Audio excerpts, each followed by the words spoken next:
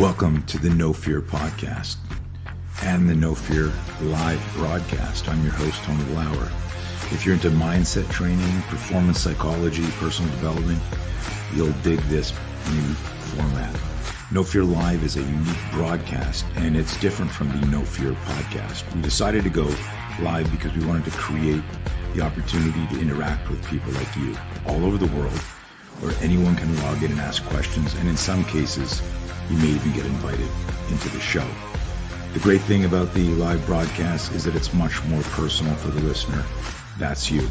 Remember, self-defense isn't always about a confrontation with someone else. The first and most important fight is winning the one inside your head.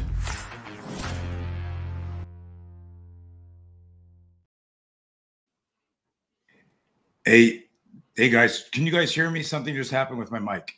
Shawn, can you hear me? Perfect. Yes, I can. Right, buddy. All right. At least everything good on your end, guys. We're just having a little technical issues here, but I think we're good to go. Shawn Stevenson, how you doing, buddy? I'm doing better now. Get to hang out with my guy. Yeah, well, I'm excited to have you on here. You are like one of the hardest guys to get on a podcast, and it's just exciting to finally have you here. Talk about your work, your body of work. I don't know if you've done live stuff before. Typically, I mean, obviously you've done live stuff before, but you do a lot of studio work. I decided to go live with these. We never know who's going to log in and ask a question. We then share this all over all the normal channels, you know, Apple, Spotify, and all that stuff. But what's amazing is about 15 minutes towards the end, we look to the audience and see if who's got questions, and then you can interact and we can pop their questions up on there. So it's kind of a neat way to involve the world while we're having an important conversation. So those of you who are listening from around the world, please, you know, in the comments, check in, tell us where you're from, and get ready to listen and learn. I have a bunch of questions that I hope I ask you some things you haven't been asked before. And it's a little intimidating having you here, even though this is the No Fear podcast. And I've got my fuck fear sign in the background. It's a little intimidating, dude, because you're a master of this. Like, your podcasts are epic. What are you ranked like number 372 in the world? What's the ranking of the model health for our audience? So the show, it's kind of like the Billboard charts. You know, we've been the #1 health podcast in the country. I mean, probably 100 times. Only the number. And then just overall, we've been in the top 10 of all podcasts, literally in the United States. And it's just crazy, you know, coming from where I come from. I didn't do this in the hub of health. You know, I'm from St. Louis, Missouri. I'm from the heartland, one of the most unhealthy states. Ironically, a lot of heart problems in the heartland, but this just shows the power of this medium, you know, to connect and to educate. But, you know, most importantly, in a platform like this, it's being able to make connective tissue, right? To actually make it relatable, entertaining, and, you know, getting folks to tune into this versus, I don't know what people are listening to. I don't know. Right. Bon Jovi or whatever. I don't know, man. No disrespect to Bon Jovi. Bon Jovi, Shawn, how old are you? Hey, I was there, man. I'm an 80s baby, you know, so I was living on a prayer before, you know. Nice. No, so it's funny because you intuitively answered or started to answer one of my questions, which I was going to leave to later, but let's hit it now and keep the conversation organic. What made you like start a podcast? What was and you could have started any podcast. So tell, you know, and my audience is mostly law enforcement, military, active duty, retired, martial artists, fitness nuts. Obviously people who like, you know, super funny guys because I'm hysterical. So they like comedians. But that's my audience. And so I mean, your pillars in your books are about, I mean, your original book, you know, on sleeping, sleep smarter, eat smarter. And I don't want to screw up some of the questions I'd written out for you, but how did you get, when did you start the podcast and how did it start? Because it's, again, being #1 for a long, long time in America makes it huge around the world as well. Yeah. You know, sometimes you don't know what your secret recipe is yourself, you know, just because you're so busy doing it. Yeah. And I think it's because I have a very diverse background, you know, working as a clinician for many years, as a nutritionist, having a proclivity towards speaking and teaching classes, and also, you know, my conventional education, and then my much more expanded education outside of my university. And on top of that, being an author and having the opportunity to, you know, my most recent two books are, they were the #1 new releases in the country when they came out. USA Today national bestsellers, all that good stuff, which again, coming from where I come from, that shouldn't be possible. Right. But I'm saying all this to say that, you know, being a writer, being a speaker, being somebody who's worked with people one-on-one, which you know what this is about, to look in someone else's eyes and say, you know what, I've got your back. We're going to figure this out together. And so, and this is the last part, doing that through the lens of a research scientist. That's my primary thing. That is what I do every day. I'm, you know, looking at journals. I'm communicating with the top people in their respective fields, talking to different scientists, finding out what needs to be known by the people who don't usually find out this information because they're published in the New England Journal of Medicine. And it's just like, it's speaking to other academics versus people that can get tangible, life-changing information right now that's based on science. And so as far as the show is concerned, pouring all that into that medium. And the way that it started, actually, I was speaking at an event in Las Vegas, a TED event, a TED Talk. And this was like 2011, I think, somewhere around then, 2011, maybe 2010. But it was around that time. And after I finished doing my talk, this couple came up to me, and I had actually been introduced to them prior to doing my talk. And you know how you meet people, it's just like, okay, it's cool, you know. But after I came off stage, they were like, wait a minute, you're different. Like, that was amazing. And they were telling me, and we were literally just having a conversation. They were like, we just started this podcast, and they told me about they have this huge wellness site at the time. And I was trying to reach more people online because at the time I was working as a clinician at my office in Clayton, Missouri, seeing people one after the other each day. And I was speaking a little bit and teaching classes. And so when they told me that they had like, I think it was like 1 million unique visitors a month or something like that, I was just like, what? I've got like 10 people coming to my website that I did like a Kevin Costner approach to it. Just like, if I build it, they will come. Right. You know, Field of Dreams, but that did not happen. But now they've got this medium, and I just wanted to serve. I just wanted to find a way to help folks. And they told me, you know, we just started this podcast, and we were looking for somebody to like be the face or the host of this podcast. And they were like, you know, we would love to talk to you about that. And I was like, that would be amazing. Let's go. But in my head, I'm like, what the fuck is a podcast? Like, I didn't know what it was, but I'd already like kind of verbally signed on to do it, even not knowing what it was. But, you know, long story short, I came on board and I ran that podcast really top to bottom, except the distribution of it. I handed it over to them. I did everything myself. I recorded it. It was my laptop. And my wife, because I shared this story one other time, last year, because I was using the same Yeti mic all these years later until like a month ago, she just got me a new one. Nice. Right? So I have my laptop, this Yeti mic. I learned how to use GarageBand, and that podcast had hundreds of thousands of downloads back in 2012, I think, or 2011 when it actually officially started, which at the time that was astronomical. Right.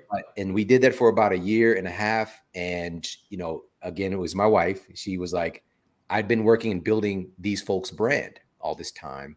And myself, and this is the unique aspect of this, again, I still had a barrier of being completely authentically myself because I'm still through this lens of academia and professionalism and all that stuff that I perceive to be what worked there. And so that's when we started my show, the Model Health Show, which we're moving into our 11th year now. But here's the cool part and why, just to speak to everybody, you know, when we go into stuff that we might feel called to do or inspired by, but there's that voice in our head that we're not going to be good at it, or, you know, that it sucks. Even when we start to do the thing, we suck at it. And there is an initial suck. There is an initial suck component to things as you figure out. But the faster you can be authentically yourself in that thing, that's when your unique capacity comes out.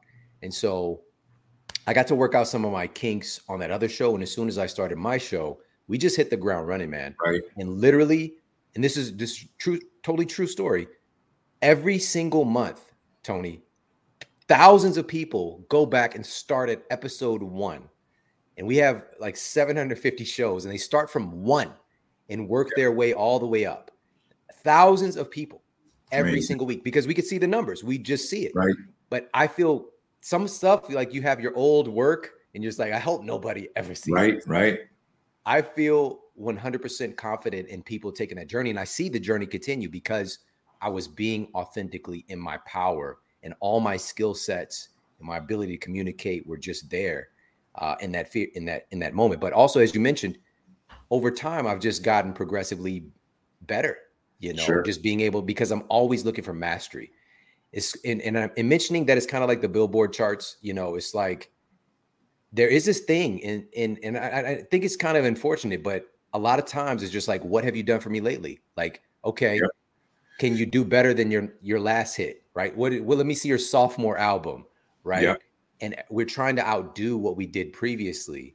But what I want to celebrate more, and I encourage this in everybody, is like being able to celebrate your classic moments, right? Mm-hmm. Being able to like use that as fuel to know what you're capable of as you move forward. And so I've been really seeking that mastery, seeking that ability to connect at a different level, because all of this stuff matters, but it doesn't matter if people don't feel like it matters to them, like it actually makes that connective tissue to land. And the last part of this, by the way, what is the catalyst for it?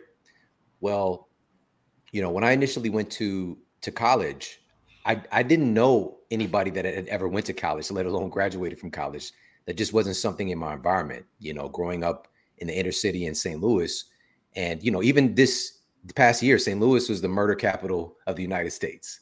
And so I lost a lot of, family members, whether it's prison, whether it's, victims of violence. I grew up during the crack epidemic. There was one time when I lived literally next door to where crack was being cooked and sold out of this place, and losing family members to that as well. And so not really having models of what was possible. And I went to college under the premise of doing what I saw on television, which watching things like, watching the Cosby Show or something like that, is like, oh, they look happy. He's a doctor. I should do that. And there was one episode where like he was having some kind of a weird, probably a flu dream or something. And him and the other men in the family were giving birth. And, Phil Hux, it's a weird character in this day and age. His character was giving birth, and it ended up being like a huge foot-long sandwich, or like 10-foot-long sandwich or something crazy like that, whatever. But I was just like, man, being a doctor is awesome. And, the wife was a lawyer and all the things. And it's just like, I should do that. And so I went into my university. I went to this private university in St. Charles, Missouri first, and they had a great pre-med program. But here's the thing. I hated science. I hated it. I hated everything about it. I didn't want to go to class. I didn't want to go to these stupid labs. I hated it. And so after my first semester, I got out of that program and transferred to the business school. But fate had other plans for me, if you want to look at it like that, because at the age of 20, after being part of the reason that I got to go to a university, being a scholar athlete, was because of all of my athletic endeavors, like high school. And I ran a 4.5 40 right after my 14th birthday, and so I'm, aspiring athlete in football and in track. But at track practice that year, I broke my hip from running, which is very unusual for a kid to break their hip from running. And then fast forward, and I after that, I experienced about half a dozen more injuries. I just couldn't stay healthy. My body was falling apart. And eventually, by the age of 20, I was diagnosed with this so-called incurable degenerative spinal disease, degenerative disc disease, at the age of 20. I had severely herniated L4, L5S1. Both of them were herniated, and I was in a substantial amount of discomfort, which eventually became chronic debilitating pain. And I was just a kid. And when I went to the doctor, he put the MRI out for me to see. And I was just like, okay, so what do we do to fix this? And he was like, he literally pumped his hands like this, like, slow down, son. What you have, this is called degenerative disc disease. And you're, unfortunately, you have the spine of an 80-year-old man. And this isn't something that you can fix, son. I'm sorry. This is one of those situations where, unfortunately, it's incurable. And, we're going to do the best that we can do to help you to manage this. And my young mind, and I didn't think that I had any context for asking him this, but I understood later.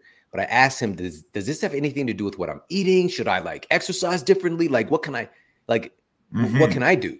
And he looked at me, he cocked his head and looked at me like, you're an idiot. Like, right. Listen, he said this. Yeah. He said, I'm sorry. He said, this has nothing to do with what you're eating. I said this already. I'm sorry, son, but this is incurable. This was the key words, Tony. He said, this is something that just happens. And I'm sorry that it happened to you. Now, being where I am today, almost 22 years in this field, we have a principle in physics of causality. At least in the dimension that we live in this dimension of this universe, there isn't things that just happen. There's a cause and effect. There might be pocket dimensions or different realities where does not apply. But in our reality, we see causes, but we see effects, but we might not know what the cause is. That doesn't mean the cause doesn't exist. Right. And so to fast forward the story, I left there with, a slew of different medications. And for the next 2 years, from the age of 20 to 22, I was suffering. Deep, deep, dark place. And I gained a bunch of weight. I was now in chronic, debilitating pain. And this is a time where I get to actually share this because I'm here with you. I was in fear 24/7. I was in fear of literally standing up because the pain was so bad. I did my very best to stay seated. And that's what I did for the next 2 years. I was in fear. And there's a metaphoric aspect to this as well, because I was literally afraid to stand up for myself, and it's because I didn't know the fear. I didn't understand what I was dealing with. And so I just hid from it. And it's not like my character. My character was that of somebody who is a fighter, who has this very I'll figure it out personality. But at that point, after all those years of suffering and fighting, and at this time I'm living in Ferguson, Missouri, and I'm trying everything I can to try to graduate from college. And one thing after the other just keeps on happening. And so once I got the permission slip from him that you can give up, I took it. But that wasn't my story. That's the thing. And it took 2 years for me to step up and to take accountability and say, this is not, he told me what my story is. He doesn't walk in my shoes. Right. And from that moment, I decided, I don't give a shit. I don't care what anybody says. I'm going to get well. Whatever it takes, I'm going to figure it out. And I had that kind of audacity and that kind of fire that was always there that I had muted. And now I'm just like, nothing is going to stop me. But most of the time, Tony, this, we don't make those kind of firm decisions. It's more like, I'll give it a try, or wishful thinking, like we'll figure maybe, no. It's like burn the boats. I don't care. Nothing is going to stop me.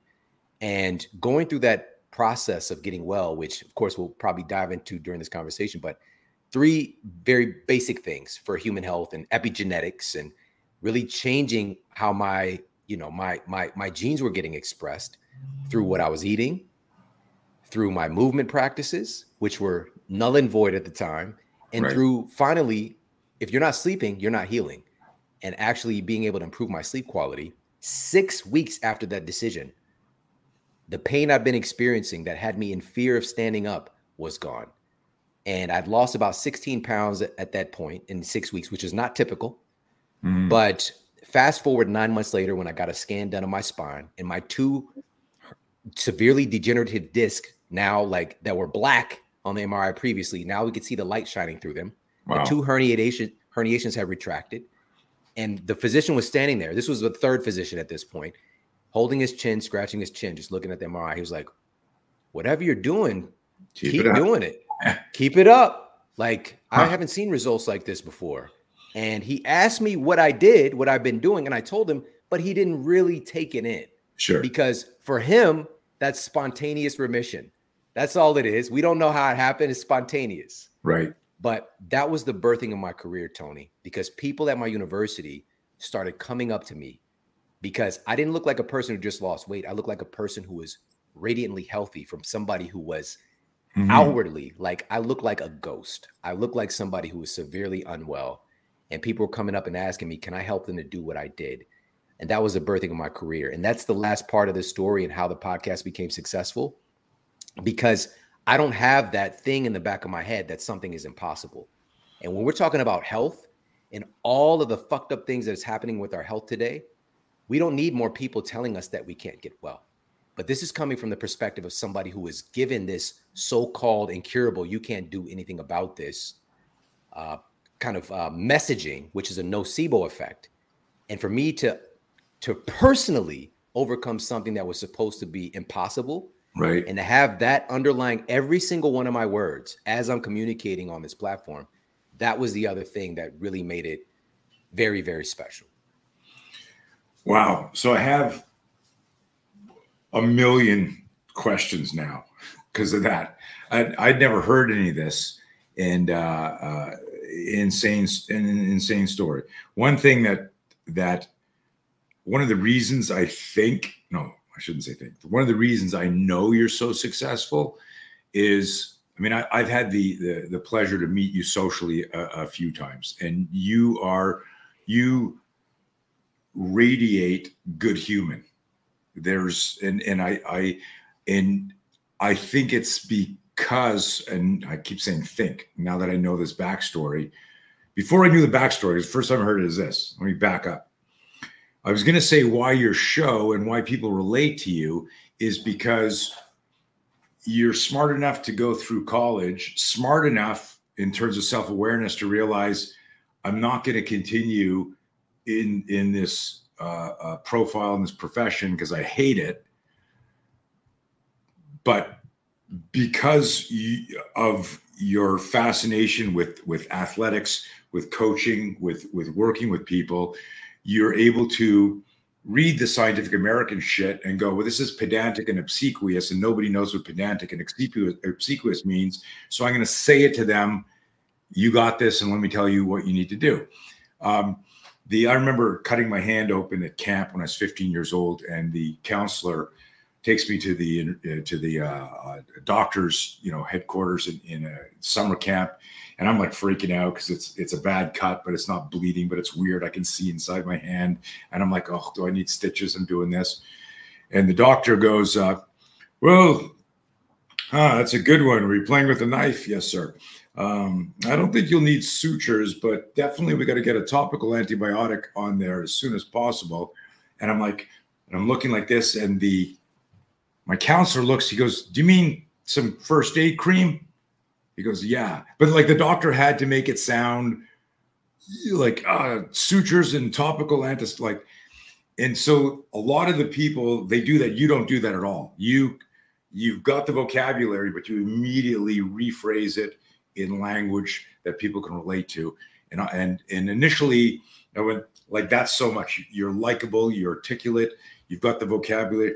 But hearing, like I've had so many injuries from my combatives career, and those of you and a lot of people who listening to this is an interesting actually show for everyone listening to this, because I've had a couple of pain management specialists on. Like everybody who's a combat athlete, who's a military law enforcement active duty retired, has back and neck pain, knee pain. We whether it's from jumping out of an airplane or being in battle or getting kicked in the head, and we're all looking for. So it's a chronic.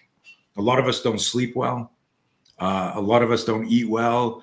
And who was it that said, the first medicine was food? Was it Hippocrates? Right. And just the idea that a doctor would say to you, you can't change your diet, even though that's like do no harm. Food is medicine. like it's just amazing. It looks like you want to do something. So this is also bringing everything full circle. And thank you for mentioning that, because what the difference was with me hating science was that I was disenchanted by it, because it was so it wasn't applicable to me as a human being in the real world. Right. All right. When we're in biology class, again, I'm paying a lot of money. I'm going to this expensive private university, and we're in biology class, and we're getting taught about the human cell. And we're looking at the different parts of the cell. We got the mitochondria that's basically printing out our quote energy currency, right? Making ATP for us to like run processes. We've got the nucleus of the cell. We've got, you know, the cell membrane, right, around the cell, giving it structure. But also the membrane, by the way, that's a big point of communication for other cells. But we're learning about all these parts. We're getting tested on this, but it doesn't apply to me as a person, because there's a break in the understanding of my professor in the field of science, and in particular in health and medicine, because there's a break in the understanding that when we're studying that mitochondria, that mitochondria is made from our menu. It's made from what we're eating. When we're looking at the nucleus of the cell, it's made from the nutrients that we're eating. We don't have the connective tissue, the aha moment to realize that we're looking at food. We're looking at the food of ourselves. And also when we're, you know, in labs and we're dissecting different things, what we're looking at is what that animal has eaten. It is food. It is all the result of food. So to say that it doesn't matter is it's beyond ridiculous. It doesn't make any logical sense whatsoever, but that's not the way that we're taught. We're taught this unconscious belief, this unconscious bias that stuff just happens. The cell just happens. It just shows up. But the reality is, and now, again, I'm so grateful of just kind of being in this field at this level and continuing to connect with high-level scientists and thinkers. And I know the top cardiologists, and they've won all the awards. They've got the TV shows. They're doing all these things. But when they're in medical school, they're not taught that when they're studying the heart of their patient, their arteries, their blood, that they're looking at their patient's food. Their patient's heart is made from the food that they've eaten. The makeup of their blood, their arteries, their capillaries, it's all made out of the food that they've eaten. And if they've not given their body the raw materials to make those tissues correctly, the great thing about humans and other species as well, but we are incredibly adaptable. Our bodies make adaptations that we label as diseases. One of those adaptations, for example, that's become an epidemic is type 2 diabetes. When we're exposed to an abhorrent amount of glucose that we've never evolved having access to, our bodies make an adaptation to help us to survive under unideal circumstances, period. But we label it, this is what it is. There is no cause, by the way. Right. Or now we're becoming more active in saying, like, this is the lifestyle related version of this condition where we have the beta cells in the pancreas are, you know, they're still printing out insulin, but the sensitivity of the cell is gone. Like, we can break down the pieces and understand how our diet can influence it. Now we could say that, but previously that wasn't really even socially acceptable, that this condition was caused by your diet and it can be fixed by your diet. That would leave out the opportunity for drugs. That would leave out the opportunity, which have their place. Metformin, insulin, these are multi-billion-dollar industries, multi-billion-dollar industries, and they're dependent on you being sick.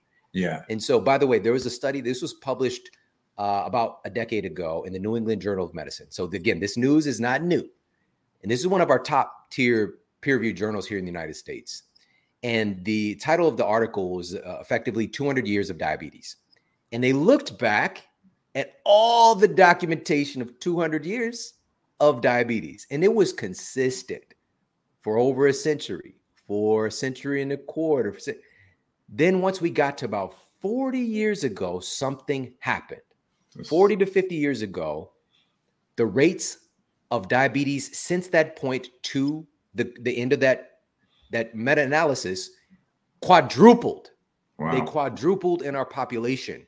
And yet we have these silly terms of, you know, this is genetic. This is, you know, if this was genetic, this would have been happening.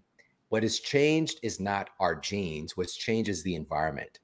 And so our body's making that adaptation. But here's what I wanted to say to bring this all full circle is, now I have this deep, as you could tell, passion and love for science because the connective tissue is Mm-hmm. there. It makes sense to me as a person why the cell matters. I admire the human cell at a level that's a little freaky. All right. This science is really, I have a deep affection for, because for me, I see the world now through the lens of science. Everything is this dynamic interplay between all these different things. And I love it. I'm obsessed with it.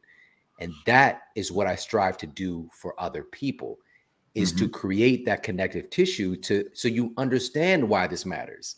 And it isn't something superficial, because unfortunately in our culture, like we think very superficially about health.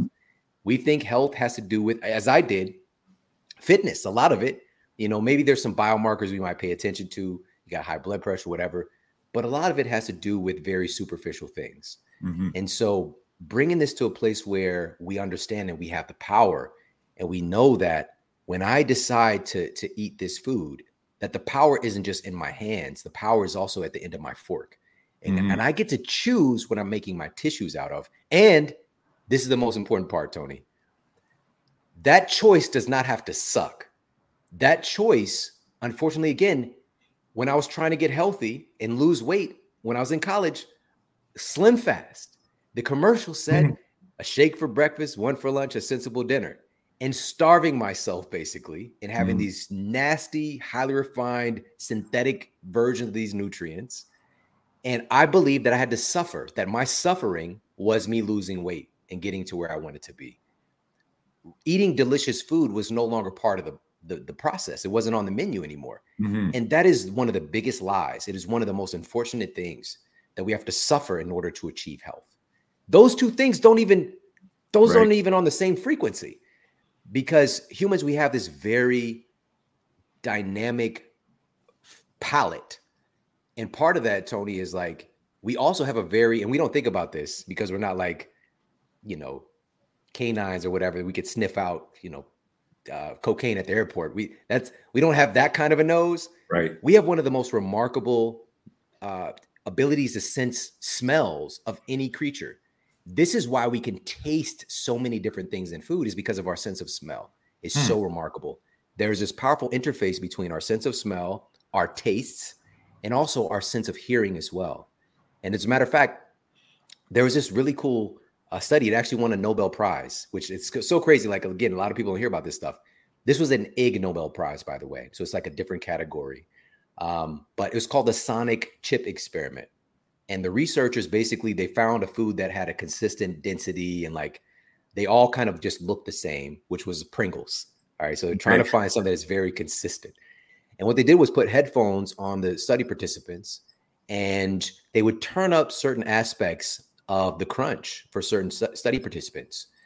And they found that when it had this amplified crunch, the study participants felt like the food was fresher. They felt it was 15% more tasty and satisfying, because that crunch through our evolution indicated freshness. There's a big difference when you bite into a crisp apple versus a mushy apple. That mushiness is an indicator like, hey, this is probably gone bad, right? And so all of those interfacing and this dynamic dance leads to something that we are driven to eat things that taste good to us, that have textures that we enjoy, sounds that we like. All of those things matter. Every animal in nature, if you've ever thought about, why do they eat the shit that they're eating? Why does that lamb eat that? Why does that crocodile eat that? Like, animals are eating things that taste good to them generally. And we have this internal intelligence as well. But here's the rub.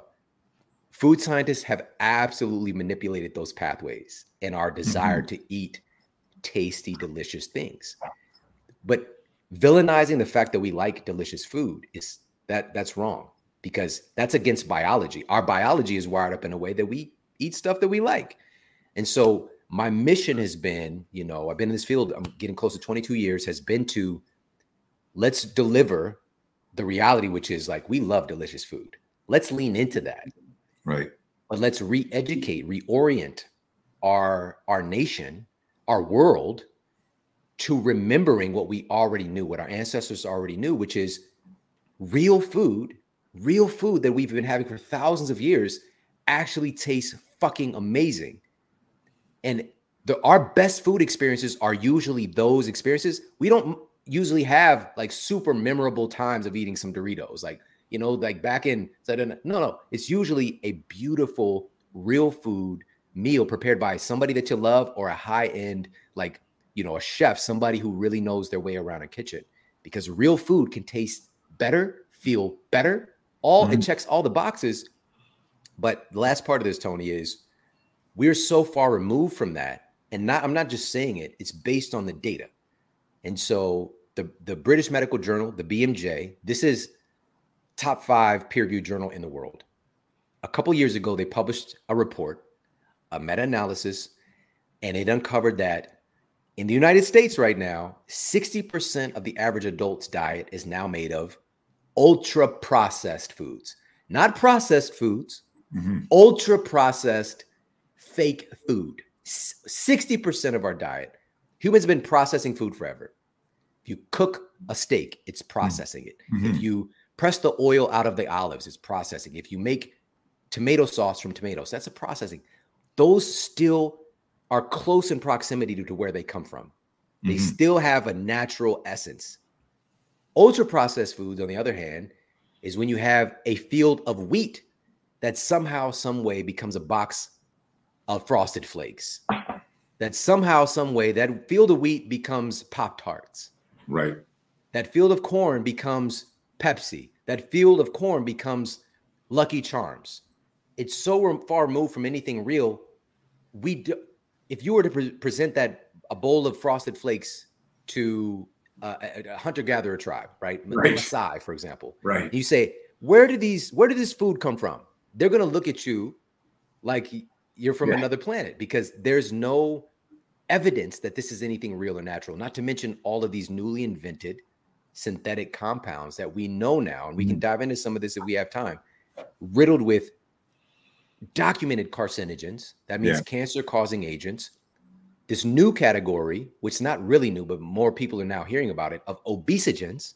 These are obesity-causing agents that supersede this caloric management kind of subunit of science. We have epicaloric controllers and other compounds that are proven to cause all manner of mental health issues, chronic diseases, increase the risk for infectious diseases. The list goes on and on.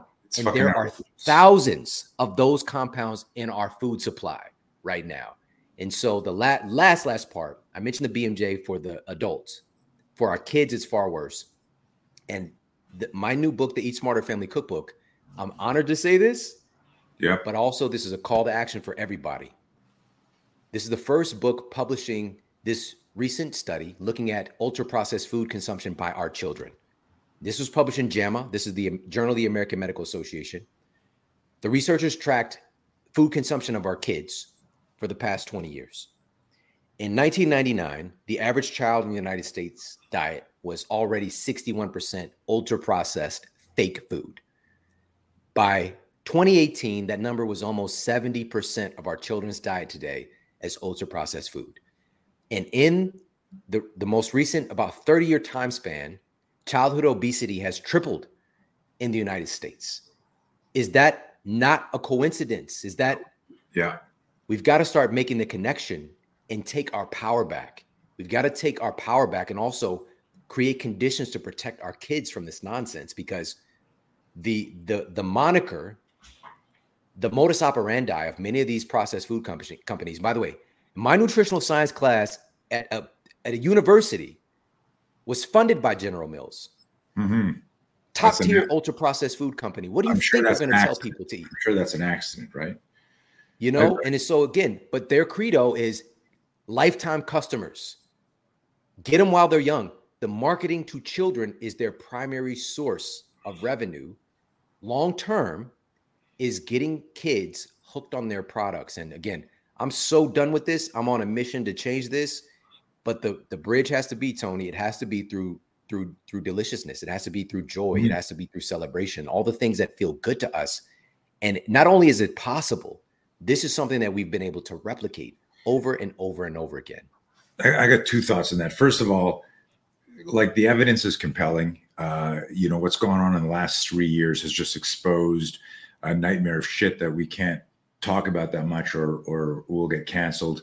But if everything you're saying is true, we know this.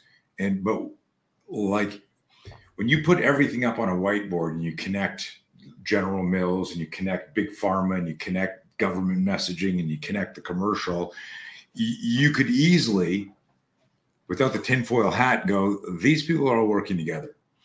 And it's insane at, what they've done. Because if you got a kid who's going, Mommy, I want more Frosted Flakes, I want more, and the mom doesn't understand because she doesn't get the education that you're giving. She wants the kid to stop bitching.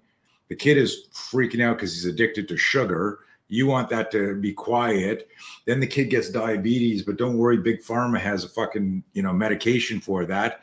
And then you've got, again, this only happened a couple of terms ago, where one of our presidents says it's okay to now propagandize, market drug information to Americans, right?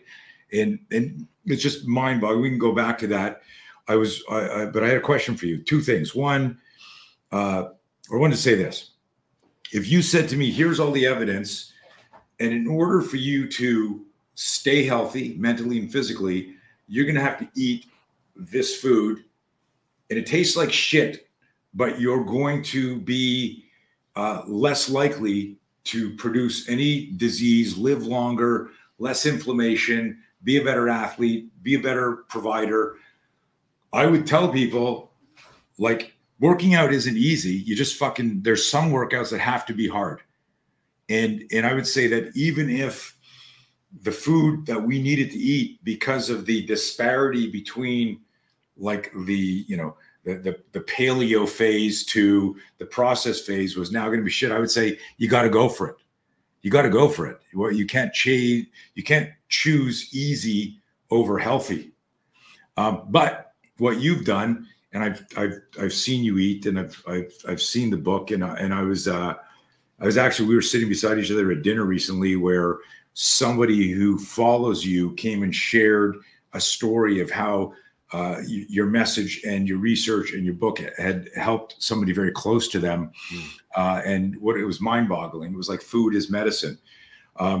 But for everyone listening to this, like, you all know people that are just eating like boiled chicken and white rice, and that's how and that's okay. But imagine if it tasted great too.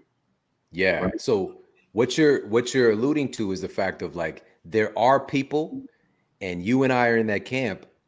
I'll do whatever it takes. Right. Like you tell me that this thing and it tastes terrible, but I'm going to let's go. I have that willpower element. And I know that there's only a small fraction of our population that can subscribe to that, to have that level of willpower. And you mentioned working out, for example. Like, when I said suffering doesn't equal health, no. I mean, some of that, right, you could suffer through some of these elements with training, but those who are doing it at the highest level, that have the most grace when it comes to training, for example, they found a way to fall in love with it. They found a way to, dare I say, enjoy it, enjoy that. So the suffering, I love training. I love training. I love it. For other people, this might feel difficult or hard. I feel that, but right, I love it so much. It's nothing to me. Like, let's go. Right. Yeah. So what I'm talking about here is being able to create that bridge to where we find the joy in the thing. And part of that love for training is finding things that I love to do that get all these different benefits. Right. So sometimes you got to take a little bit of the medicine to get certain results. So maybe, I love to train, deadlifting and sled pushing and pulling, whatever, but just getting under the bar and squatting, even if I can functionally do it, might just be like, I hate that. Maybe I get a little bit of that in the mix, right? But the majority of my exercise diet is the things that I love, and also I'm thriving. I'm at a different level. Yeah. And so we want to bring that same kind of perspective to food, right? So there might be those small things where it's like you got to pay to play. But overall, we're finding those things that bring us joy, that we love, that also happen to be fucking awesome at the same time for getting the majority of these results. And so that special kind of blend is where we have something like, and this is, I stopped working with people one-on-one in my practice. I started working with families. I stopped working with people one-on-one in businesses that might have a job. You know, they work at US Bank, they work at Google, whatever. I started working with the organization. Right. I've been there, done that for years. And I find like, what is the connective tissue for all these people? And doing this from the perspective of growing up here in America, in one of the most kind of quote glorified food deserts, and understanding, hey, listen, I got McDonald's is right here, you know, Burger King's right here, Dairy Queen, Papa John's, the list goes on and on. This is the majority of my diet. When I mention those numbers with kids, you know, 70% of our kids' diet almost being ultra processed food. If anybody knows anything about research, there's people at the low end and at the high end. All right. That's the average. The high end, there's going to be kids that are 90% plus. Right. That was me. And so one of my favorite things, which I know a lot of people have a resonance with, was McDonald's breakfast food. Sausage McMuffin with eggs, the hot cakes and sausage, the egg McMuffin, the sausage biscuit, put a little jelly on it. All right. These things start to conjure up some nostalgia and some vibes. But knowing that that's a highly refined, ultra processed flour, even to make those quote hot cakes. What if we made a delicious pancake that had a basis of a real food, like sweet potatoes, for example, right? So sweet potatoes, that color that we might see, there's a variety of sweet potatoes, but what the researchers indicate, and by the way, I shared all of these studies in the book. There's over 250 scientific references, but there's anthocyanins, these really remarkable compounds in sweet potatoes that have been found to specifically target the memory center of our brain, the hippocampus, and potentially enhance our memory. All right. The resistant starch potential there is wonderful for improving the diversity of our microbiome. I can keep going on and on and on and on about these benefits. A lot of us have had a baked sweet potato. Cool. Maybe we get fancy and we have a sweet potato hash somewhere. But to make pancakes with sweet potato is a game changer. All right. We get the sweet potato vibe because also it's not just the fact that, you know, it might taste really good, but also we want to have a certain flavor experience. In addition, we want to have a certain texture experience, all those things. So I was really working. And again, I'm a big foodie. I'm a nutritionist, but I love food. So I'm working to increase the protein fraction, right? So it's not like a high, because a lot of times if you want to eat pancakes and you want to be a high performing person, you got to just only eat the pancakes on a day that you're able to take a nap because, you know, you're going to have the glycemic spike and the crash. But what if we increase the protein fraction and we use the basis of a real delicious food? And that's what we came up with, you know, so we have these sweet potato protein pancakes in the book, which are the thing is another apprehension that I had, and a lot of my friends and family have cookbooks out there, you know, friends and colleagues. Some of those recipes are too complex.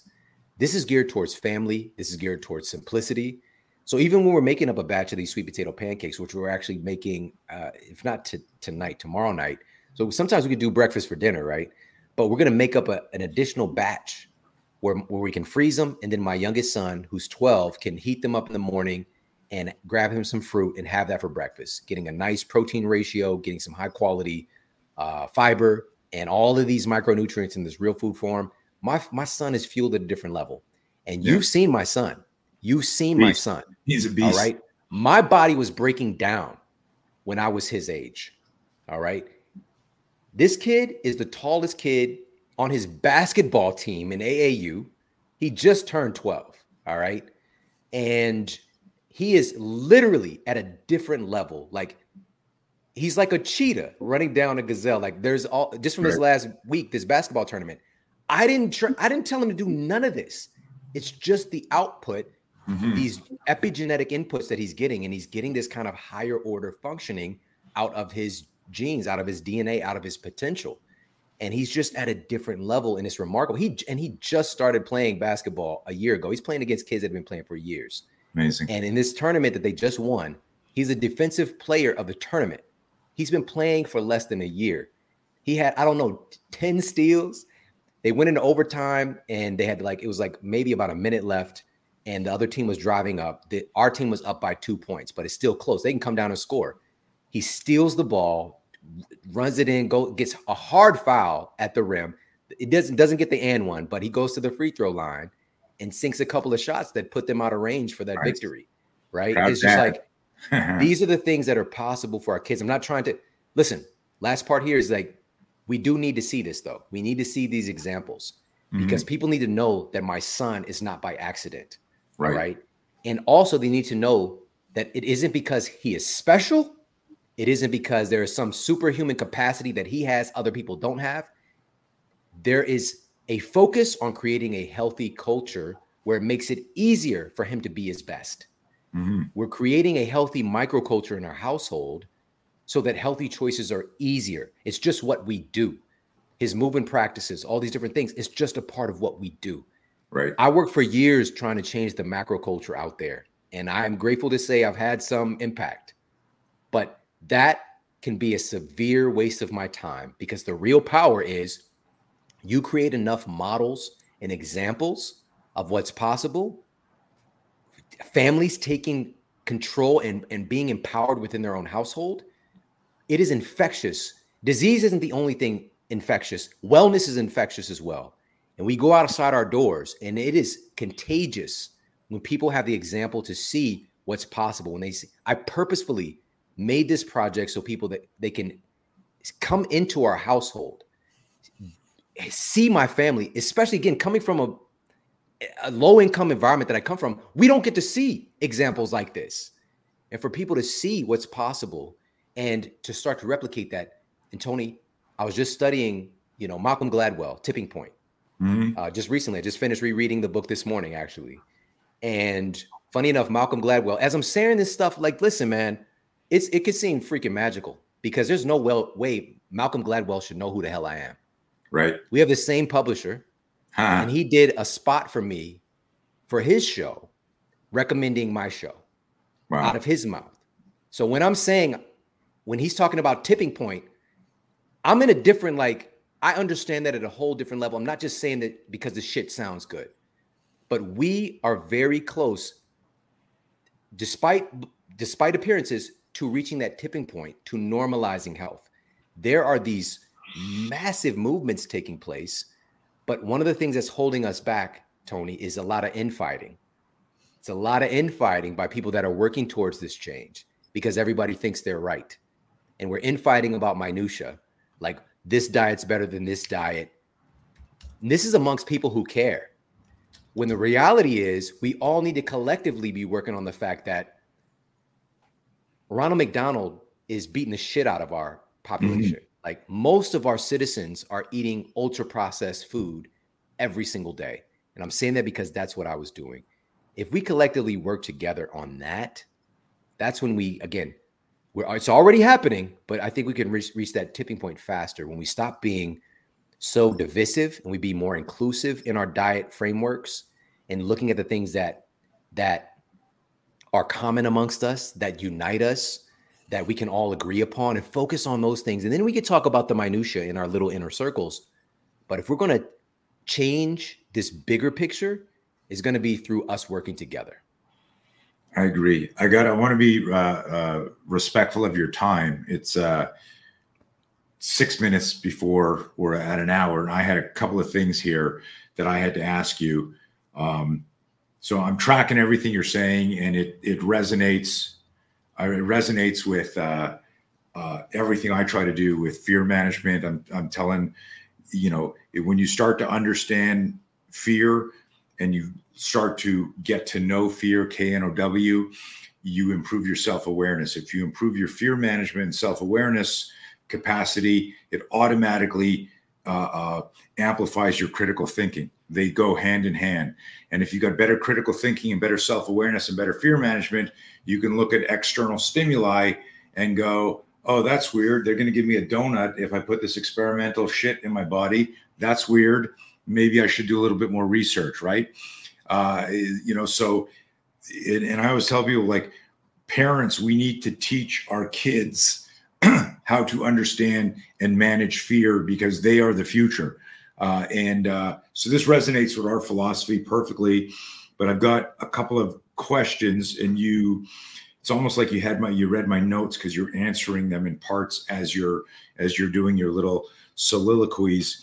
I recently saw a highly regarded subject matter expert online who asked the audience if they knew what the number 3 cause of death was in the United States. There were a couple of guesses, but he said no, it was medical malpractice, misdiagnosis, stuff Iatrogenesis. Yeah, and that heart disease and cancer were 1 and 2, but medical issues like people screwing up and that, when you think about that, and then you think about Hippocrates and do no harm, food is medicine, get your sleep, fucking work out.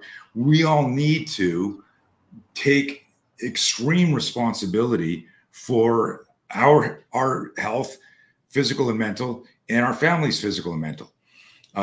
So if those numbers are accurate, that should not just scare you, but inspire you into friggin' doing the research on this stuff. Now, to your point about people working together, there's a zillion influencers online that say it doesn't matter what you eat as long as you're in a calorie deficit, blah, blah, blah. And while there's mathematical truth to that, and I'm nowhere near the SME that you are, I've always said, 500 calories of chocolate cake doesn't have the same value to you as 500 calories of broccoli, right? And understanding what's smarter to put in your body is huge. So my question is this: with all the SMEs out there, how does somebody, they listen to you, they go, this is compelling, but this guy said this and this guy said this. How do we vet that and make decisions on what protocols to follow or research? All right. Well, we first have to understand that, and I'm saying this from the perspective of, these are my friends, these are my colleagues, the top face of whatever diet framework. I know these guys. Right. All right. And I could tell you, a lot of the time, they're not 100% subscribed to the thing that they've become the face of. But some people are. They're very adamant about their thing, but they're coming from the perspective of service most of the time. So I know the top vegan physician and the top carnivore physician, all right, and everything in between. These are my friends. And collectively, they've seen people become well on their diet framework. But what you don't hear about is all the people who don't become well, who don't get the results. And we've got to put this in its proper perspective.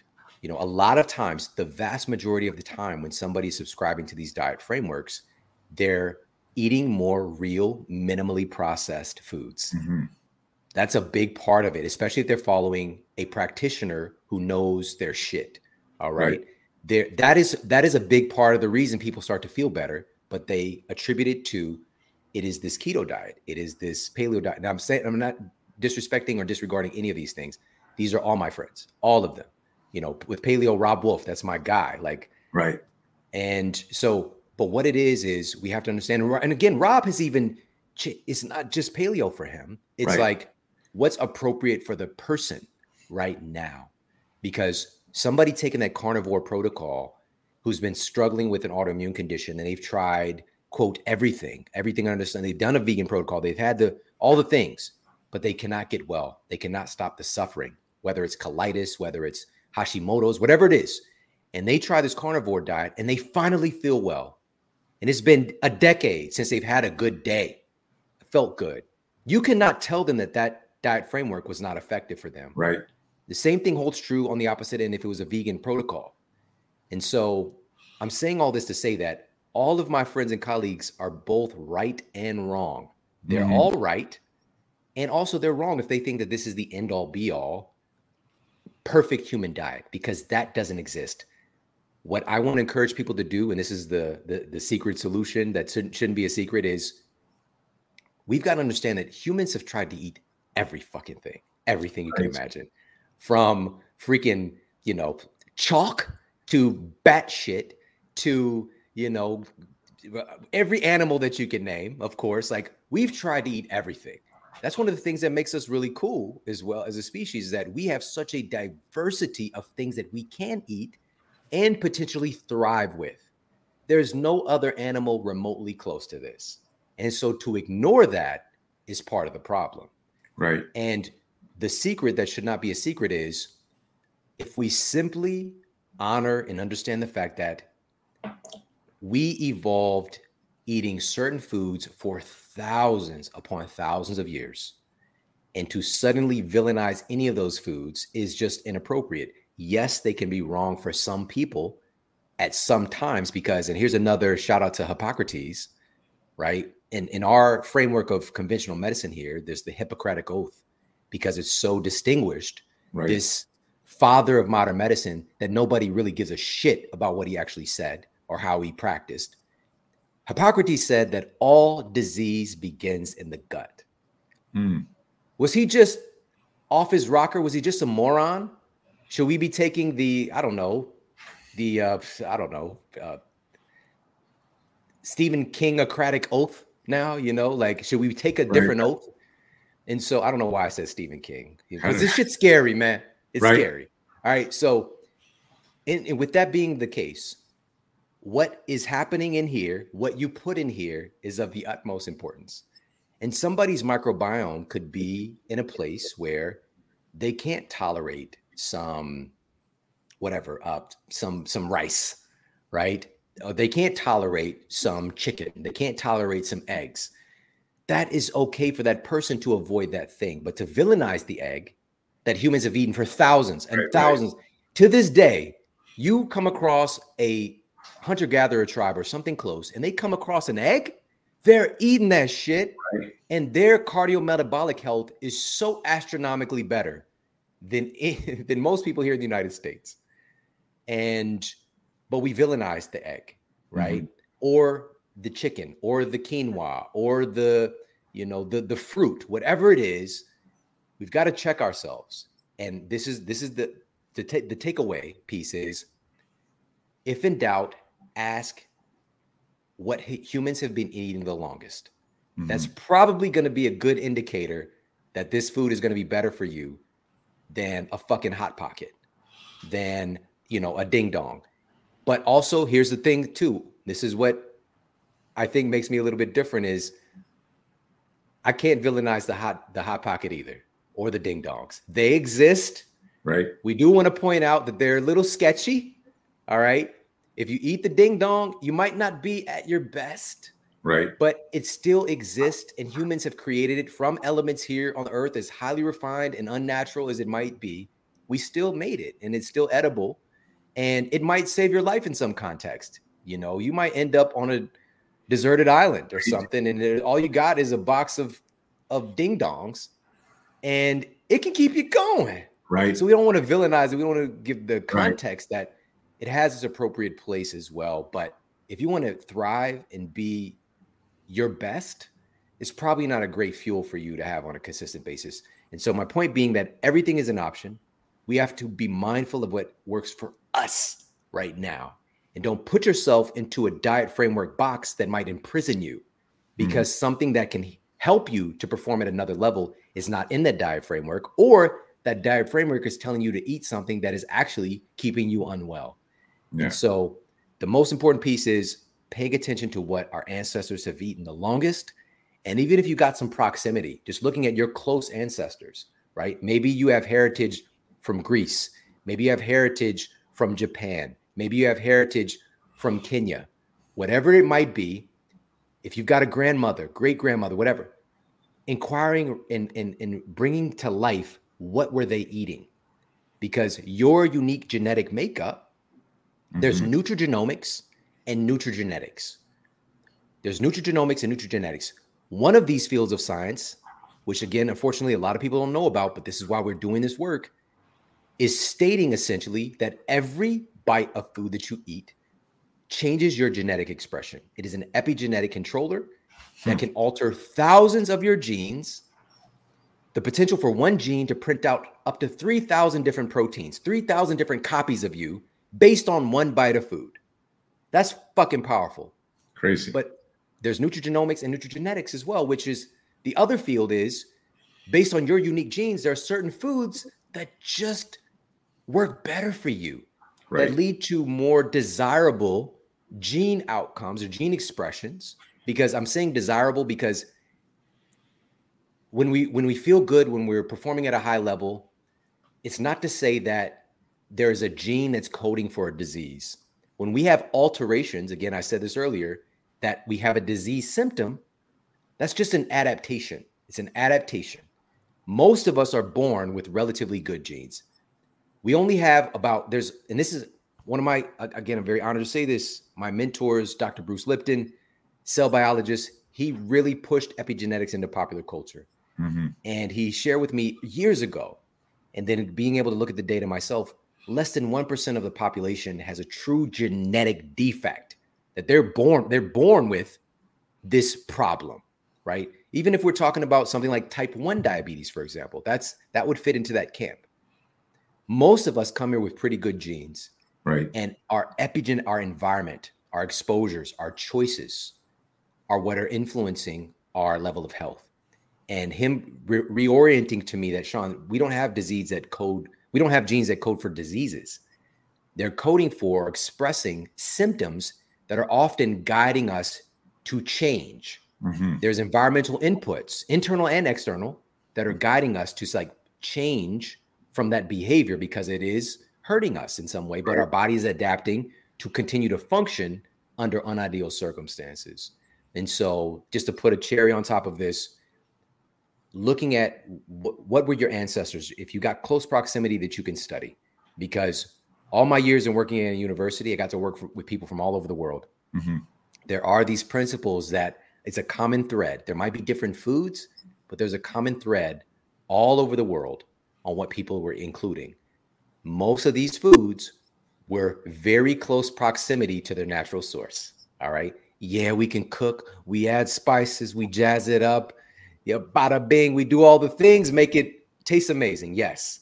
But you could still tell where that food came from. All right. That's principle number one. Another little interesting thing I'm just going to throw out here, which I didn't plan on sharing this, but every culture, every person in that, whether I talk to somebody from Ethiopia, from India, from Paraguay, from England, from Ireland, didn't matter. And I got to work with people from all France, South Africa. Every person in their culture ate a cultured food. There's a cultured food in every culture. And I was like, man, that's really, regardless, these people were thousands of miles apart as far as their proximity in tribes through their evolution as a tribe. And yet all of them were eating some kind of fermented food. Is that like indication this would probably be good for us right now to have some kind of fermented food? And so there are these common threads we need to honor. We need to ask ourselves, have humans been eating this food for a substantial amount of our history, or is it a newly invented, ultra processed food that really, I struggle to even call it food because it's so far removed and highly refined, and all of these synthetic chemicals have added to it.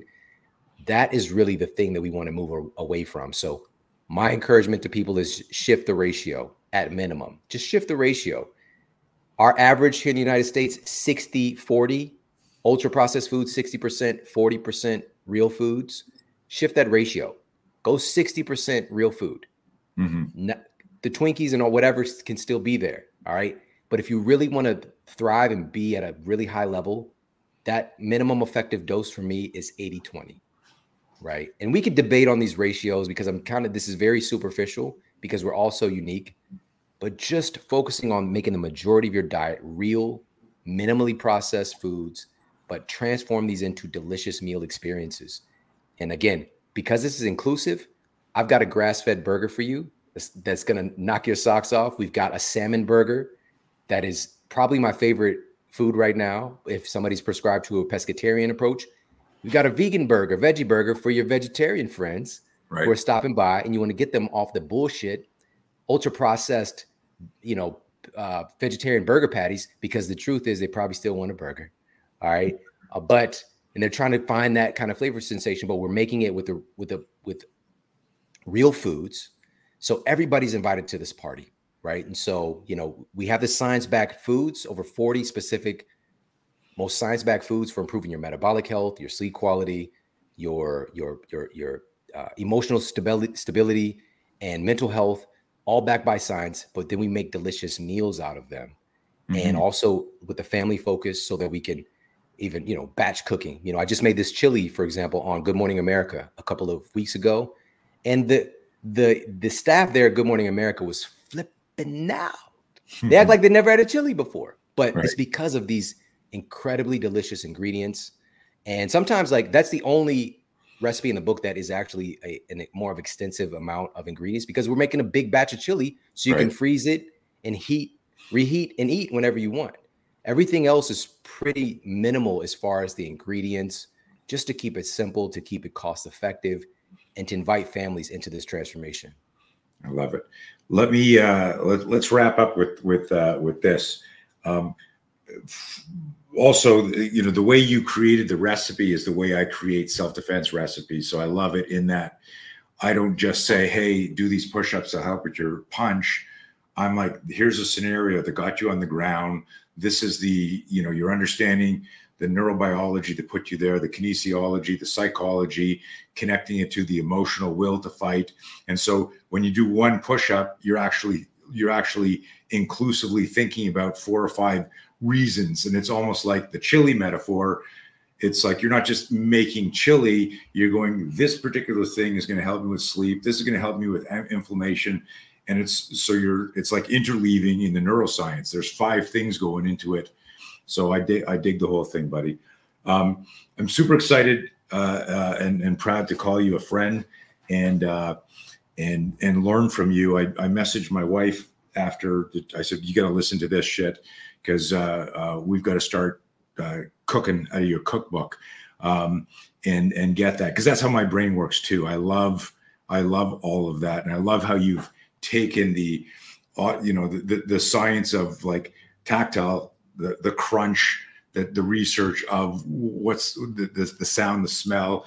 And I've eaten at some pretty nice restaurants. I'm a bit of a foodie too. And you take a bite of something and you're like, oh my God, you almost don't want to finish it because it tastes so good. So when somebody understands a good recipe, that changes also the experience. And I love that it's a family thing. And I'll tell you, everyone listening to this, like, I've had dinner with Shawn and his family in Washington. I was going to make a joke because I was sitting there at dinner and I'd had a long day and I've got a sweet tooth and I'm eating my dessert. Jay Ferrugio sitting beside me eats his dessert. I look over. Shawn didn't have his processed food. That cake just sat there. And I was like, oh, damn it. I'm sitting beside the master and eating like a glutton. Anyways, it was funny. It was funny. And I gotta jump in here and say this. Jay has sweet teeth, not just a tooth. Because I think he ate mine, he ate somebody else's. Yeah. But also it's just like, I'm not coming from a place of restricting myself from enjoying that moment. Right. I think I was in a conversation or something, and I had a really protein dense, like I had extra because I even ate my wife's. I think I had maybe some kind of a steak, and then she had some fish. Like, I was really just on that.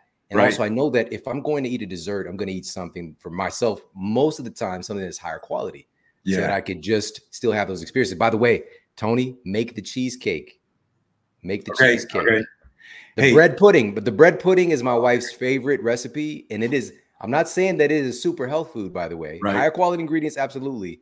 But I could not put my wife's favorite recipe in the book. We got to live. Do you have a minute to answer a question from one of the audience? Let's go. Okay. So Mark asks, thoughts on fasting, intermittent, etc. You see it up there? You see I see it. Yeah. Intermittent fasting. So this phenomenon has become kind of a popular part of our culture recently, and that's awesome. Humans have been doing this for a long time again. Like, this is not something new. This is one of those things that our genes expect us to have times when we're not eating.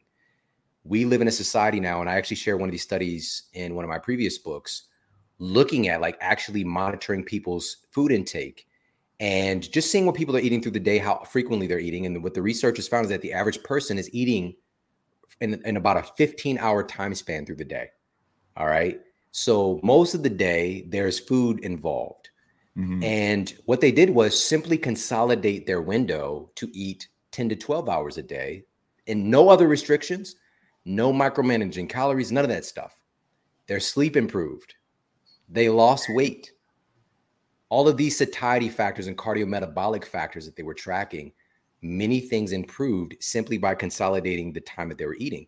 And so even something as simple as having 12 hours of where you eat, which can be 8 in the morning to 8 at night. It's not hard. Right. But, and then having that 12-hour of fasting, which includes your sleep, that is enabling processes like autophagy to take place, a deeper cellular cleansing and just like being able to help remove metabolic waste products. There's an improvement in cognition. If we stretch fasting out a little bit longer, we see some bumps in, things like human growth hormone. There's all kinds of things. But as with anything, they can get overdone and they can be used inappropriately. And so, and by the way, this is coming from perspective of somebody who, I'm not just saying this shit. Like, I've done a 21-day fast. Mm-hmm. All right. I'm not talking about anything that I haven't done myself. Mm-hmm. All right. I've done water fast, multi-day water fast. I've done all kinds of stuff that I wouldn't want to go through again or want anybody else to go through, just to actually test and experiment. Yes, I know the data, but I'm going to see what it does as a human being and report back to you. And so intermittent fasting, I think, is great for pretty much everybody. But in the context of, this doesn't have to be a 4-hour eating window. There are different flavors of what that can look like. I think a good, healthy 12-12, because that's when the researchers found that there's this, they call it a quote, metabolic switch takes place, where there's all these improvements in metabolic health with just even a 12-hour fasting window. So, but it's just the fact that the language starts to mess us up with that we're fasting. No, we're just, I'm not eating late at night because that fucks my sleep up. And it just, I don't feel as good. And, I'm not losing weight and all these different things. It's just like, I'm eating from 8 in the morning to 8 at night is when I finish eating. And then that's that, everything else is, so it's not a very strict rule, but because we put fasting on it, sometimes it could be very complex, but there's a lot of interesting benefits. You don't have to go too far. Things can be situation appropriate. And, I've used intermittent fasting. I wrote this book basically during my biggest fasting window, to be honest, and, improve cognitive function. But this doesn't mean if I'm hungry, I'm going to eat something. Right. So, but generally for myself personally, with intermittent fasting, the past 6 years, most days, not all days. And that window can be anything from a 12-hour to 14, 16. It just depends on the day. It just depends on the day. The ultimate place I want people to get to is to listen to your body. That is truly the best blueprint that you can get. All these diet frameworks are great. All of this wonderful health advice is great.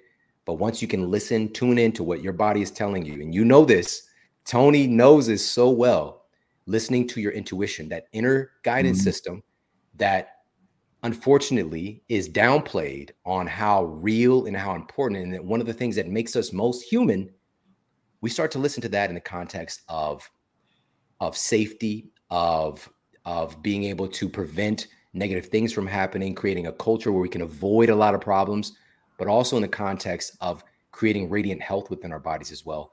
Listening to your body is the ultimate guidance system. Dig it. Dude, I know you got to go. I need you to stay on 1 minute after we sign off. What's the best place for people to reach you or to get your books? A website? What do we have, Elisa, ready to pop up here? So I just found out earlier today that this is the #1 new release cookbook on Amazon right now today. And this is weeks after it's been released. Congrats. And Amazon has dropped it $10 off the list price on Amazon right now. So I just found this out today, which is awesome. I can't control what Amazon does because the book is doing so well. And I encourage you, comparatively, go and look at the Smarter Family Cookbook and look at the reviews for that book. Look at the reviews and you'll see there are a plethora of people who are making and posting the recipes. I didn't ask anybody to do that. Right. And you go compare that to people who have cooking shows and all these things. People are not making and posting the recipes. There's something really special about this book. There's the deliciousness factor. There's the ease. There's the health. There's all these different things where people are excited about this. and they're just blown away that they just made this delicious food and they want to share it with people. And so it's something really special. So Amazon, Barnes and Noble as well, online retailer, or your favorite bookstore as well. Go to Barnes and Noble or a local bookstore. You can pretty much find the Eat Smarter Family Cookbook anywhere that books are sold. Okay, man. I appreciate you. You gave us 20 extra minutes. Go follow Shawn on Instagram. Where are you most popular? Which social media? Yeah, I'd say Instagram. Okay. At Shawn Model on Instagram. Yeah. And I also appreciate how courageous you were over the last 3 years, speaking your mind and trying to educate people with the shit show that is our current world, and what you're doing, your message, what you're doing, and trying to get people healthy, out of pain, more resilient through food. Food was the first medicine, guys. Don't forget that. Come full circle. Go get the book. Follow Shawn. I'm gonna sign off here before we get any more questions. Shawn, stay on in the background for a minute, and stay safe, buddy. I can't wait to see you. I'll be up in LA to visit Nikki soon. I'll hit you up a minute before it's time to go eat. I always give you inside joke, as I'm always up there. Go, hey, let's go eat. You're like, dude, I need more than 5 minutes notice. Okay, I'll speak to you soon. Stand by. Thank you, everyone, for listening in here. Please share this with a family and loved one so they can learn more about nutrition and health and how they can make these great meals and start that work.